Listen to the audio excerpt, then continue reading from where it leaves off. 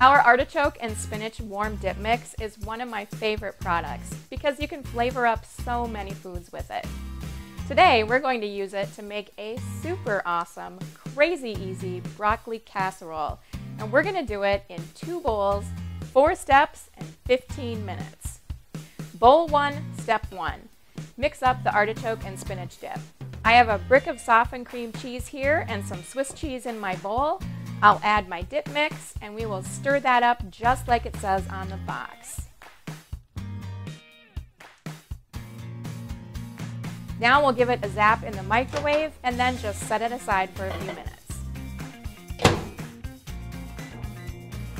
Bowl 2, step 2. Put the frozen broccoli in the bottom of your bowl or pan and microwave it as directed on the package. I also like to use California blend veggies in this recipe. That's a combo of broccoli, cauliflower, and carrots. It's delish. Step 3. Blend the artichoke mixture with the veggies and a half a cup of Parmesan cheese.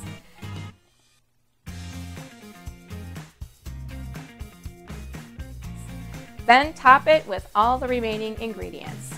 First the breadcrumbs, French fried onions, and some melted butter.